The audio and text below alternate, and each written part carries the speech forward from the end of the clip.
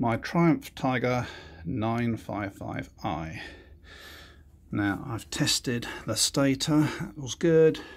I've tested my regulator rectifier, that was good. So I just need to follow the power through the wiring loom over to my fuse box and to the battery, see what's going on there. So to start with, follow the cable down from your rectifier, and we want to put probes in the red and the black side of this. The bike needs to be running the entire time through this testing, so do it outside, exhaust fumes and what have you. So let me get my probes in and get this thing started. Right, there we go. So I've jammed my probes in, red on red, black on black, and set my gauge to 20 volts. So I set the gauge to 20, that'll be fine. Now let's start the bike.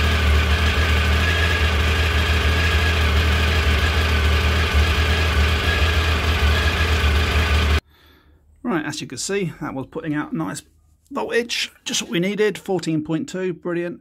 So now I want to actually see if we need to be following both the earth or the positive. So keeping the bike running, pull your posi out and then chuck it onto the positive terminal of your bike. In my case, the voltage dropped. It dropped down to like 13 volts, maybe a bit, 13.1 or something. So I had the problem on the positive side. To check the negative, chuck the positive back in there and take the negative out and put the negative on the negative side.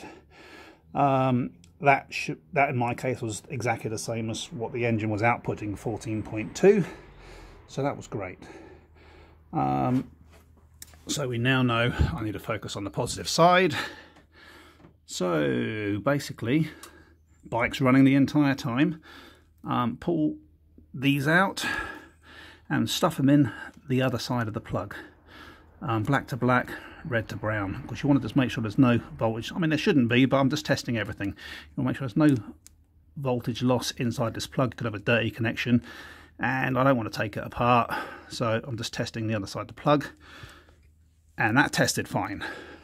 So next we come up to the fuse box, because basically that loom runs directly to the fuse box. So you just get your little screwdriver, put it in that gap there.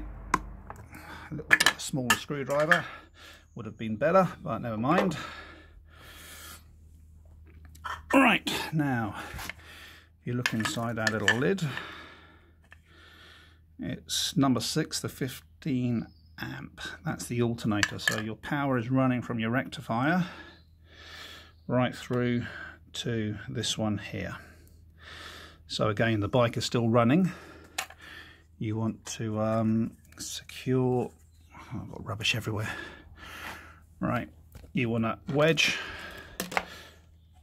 your negative probe, or get someone to hold it, wedge it through, get it in there somewhere, just so it's wedged nice and tight.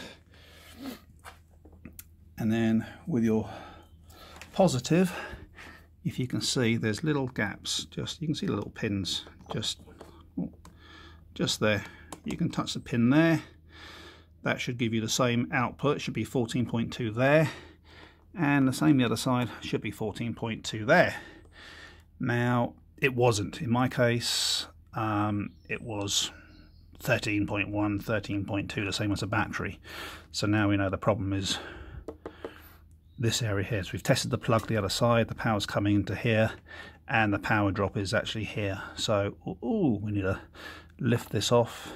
You can pull the fuse out as well, but the problem is it's hard to start the bike, and there's all sorts of hassle. So you're better off starting the bike with a fuse in, and just testing these points out here. Right, okay, so let's get this stuff out of the way. Bigger screwdriver. So the problem must be the connectors at the back. So let's wedge this camera somewhere. Right, so let's get this off. So basically there's just plastic pins that go down So you just get your screwdriver underneath, gently, you don't want to break it, and just gently pull it up. I'll put it on a cloth. I mean, my frame isn't in the best condition, but no point making it worse. Just gently give a little lever up and she pops out. Wonderful. Right. So I could do with a cameraman. Okay, let's chuck this over there. Now it's quite tight. The wiring is quite tight to actually get this to turn over. So be careful not to damage anything. Now, right, let's grab the camera. As you can see, it's actually pretty clean in there, which doesn't make a lot of sense, but there you go. So, bike is, you know, get that bike running again, and then get the probe in the back of here. Now, when I put my probe in the back of here, I had the full voltage coming out. I think it was this side that was flowing in, and that side flowed out to the battery. I can't remember which way around it was, but the power was coming in, so I had the proper voltage on one side, and then I had the volt drop on the other side. So it was obviously the connectors. I checked the fuse, I pulled the fuse out, switched the fuse, there was no difference. So basically it was in the back of here. So as you can see, it's not a spade. I'm not really too sure what that is. I don't know how they're functioning. You can see the empty ones, the actual spade things in there. So I think the wires get pushed in. They must have some special tool or screwdriver where they give it a wiggle and bend them in to secure them. So that's what I did. I basically got in there with my screwdriver and I started tightening up these little braces here. Pinched the connectors a bit tighter, and then I retested this size of the fuse with again the bike running, and lo and behold, the voltage jumped up to 14.2. And then obviously when I then come over and tested positive and negative on the battery, again my voltage was back up to 14.2.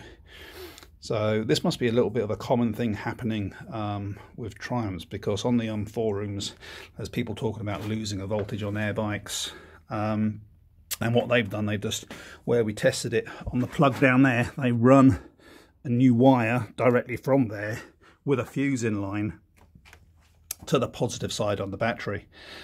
So they've just had a direct feed, shorter cable, and that's worked well for them. But I'd rather not have extra wires if I don't need to. So basically fixing it is my preferred option. So that has actually worked for me. If it does continue to play up later on down the line, I might very well do the same and run a direct wire from A to B.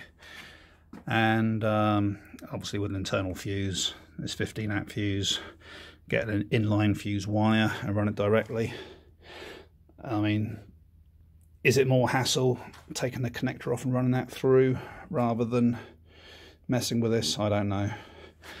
But that's what I'm going to do. I've already done this. That's why, and it worked for me. So that could be your problem too. So there we go. Back together and charging fully.